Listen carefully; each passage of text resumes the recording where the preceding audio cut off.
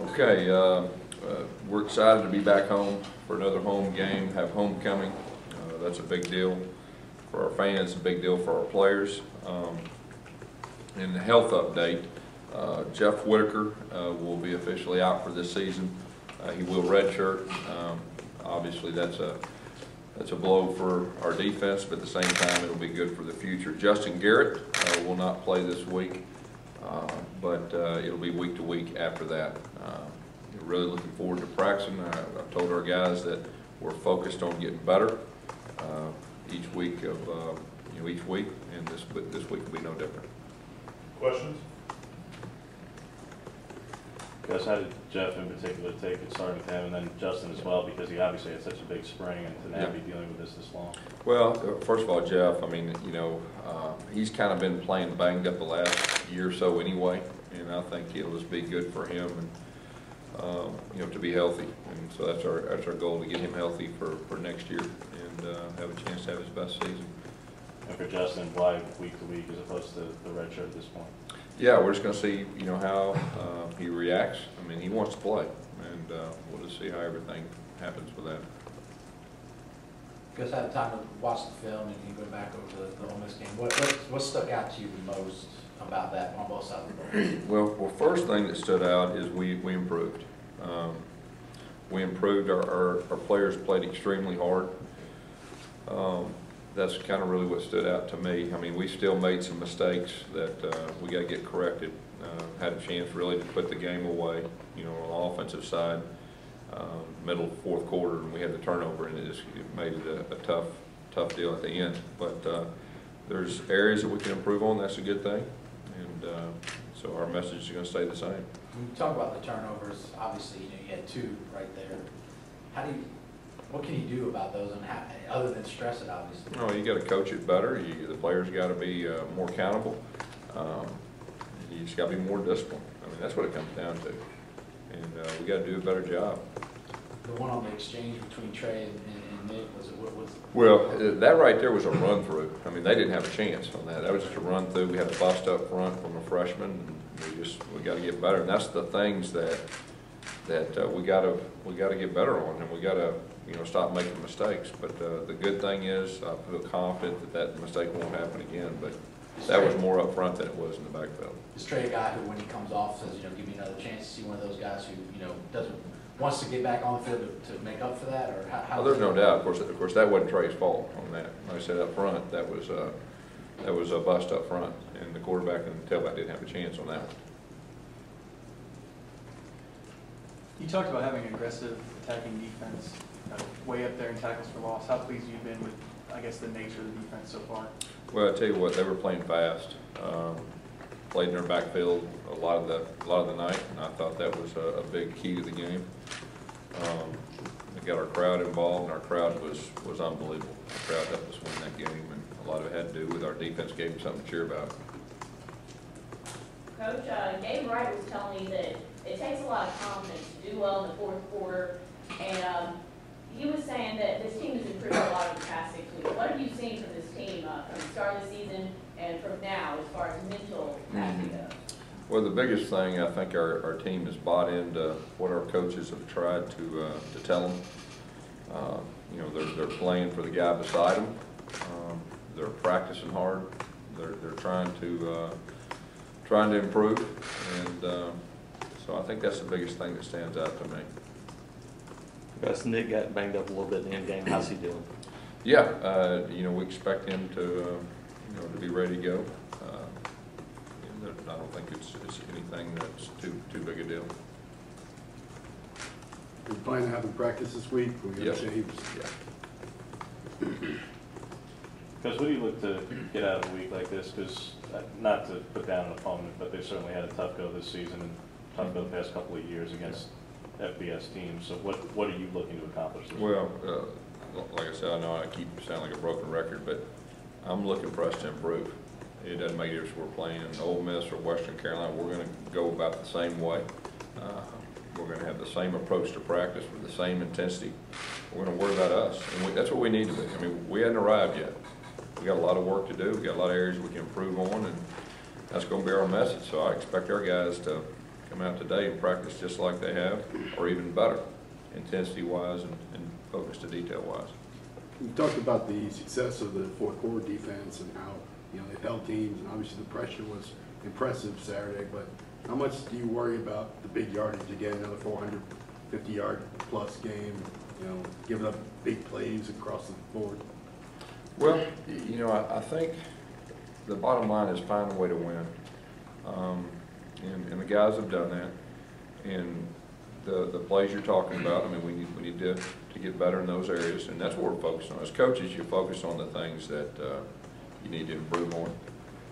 But a lot of times this season, when the game's been on the line, our guys have found a way to make plays, you know, on both sides of football. And I think that says a lot about our guys. But as coaches, we'll definitely focus on those things, that can help stay away from those situations. Yes, can you talk about passing game? Is this a week where you want to get that in sync? Well, you know, obviously you'd like to be balanced. I mean, that's the best offenses, you know, are usually balanced, especially in our league, and we got to be more balanced. But at the same time, each game unfolds differently. And the other night, you know, we were having success running the football, and our quarterback was executing the read zone extremely well. So each game is different, but ideally you'd like to be balanced. You talk about that zone read with Nick. Was that, obviously that was part of the game plan to get him more involved, but is he making better decisions on when to keep it, when He's getting more, where he's more reactive and he doesn't have to think so much. And when you get to that point, that's good. Like I said, last week was really good for him, having the week off before that, and to get better at that. And he really did a very good job in the read game. In all the years that Auburn's played, and for all the great running backs, this is the first time that you've had 4 different 100-yard rushers in the season in a game. What does that speak to? Is that the talent you have? Is that the play calling, or what? Well, I think that first of all, we have 3 running backs. We've been saying that we feel good about all 3 of those guys, and they're all 3 different. And then our quarterback, you know, we knew when he got here that he could really create things on the ground. The other night he showed a lot of toughness too.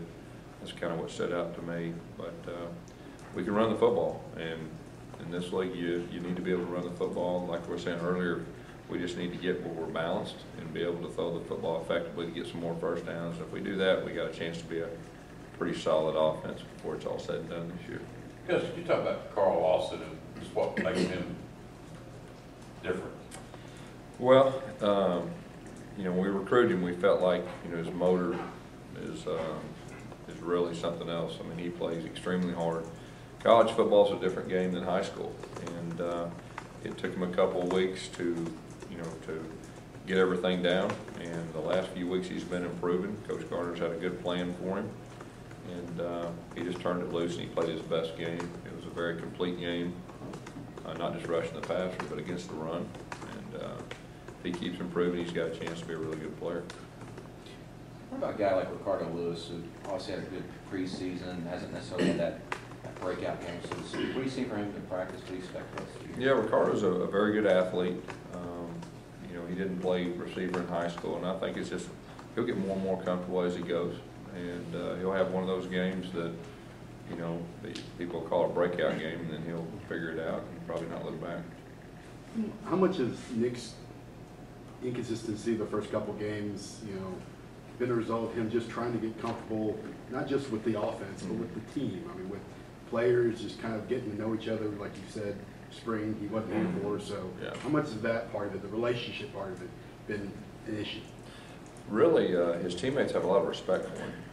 You know, he's kind of a quiet guy. He didn't say much, but he comes to practice. He practices hard every day. He's got a great attitude. He's very coachable, and his teammates respect that. So he's earned their respect and really trust in a short period of time. Yes, this is a week that you'd like to see Jonathan Wallace have an opportunity to play a little bit more than he has. Yeah, that'd be good, and you know, some other guys too would be good. That's best case scenario. Coach, I was told that this is the 100th homecoming game for Auburn. What does that mean to you, and does that make this one maybe a little bit more special? Yeah, first of all, homecoming's special anyway, especially here at Auburn. And if it is the 100th, that's even better. I know our players are excited to be back home, and the fact that it's a homecoming game. Guess how did Brandon Fultz and the other guys who replaced Jalen, how did they grade out in the first game? They did a solid job. You know, Brandon played a lot more snaps than he has before. Kyle Frazier also was helping with that role. Played a few snaps at wide receiver, but I thought they did an overall solid job. What did you see out of Kyle Frazier, wide receiver, this week?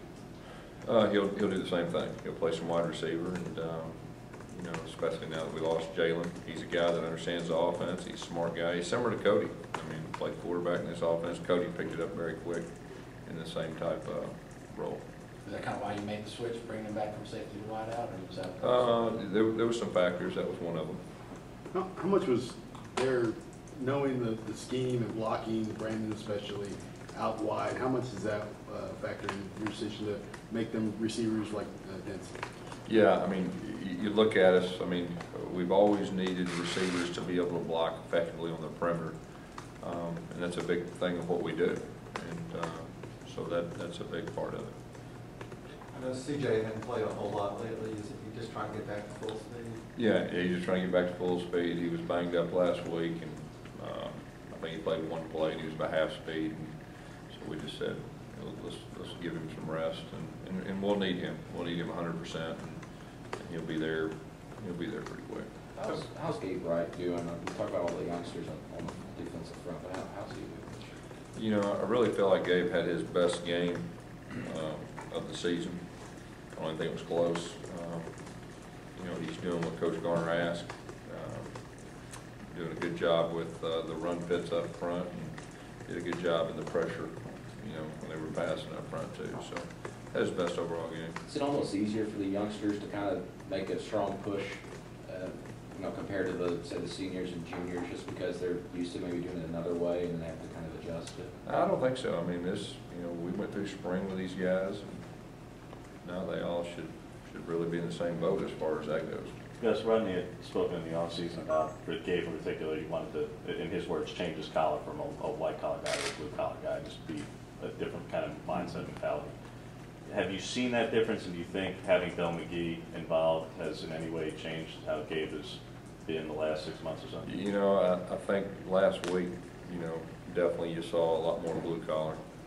You know, I would say that was the biggest difference in the last week. Gus, what about Casanova? What's the prognosis on him? Have you heard? You know, we got some good news for him.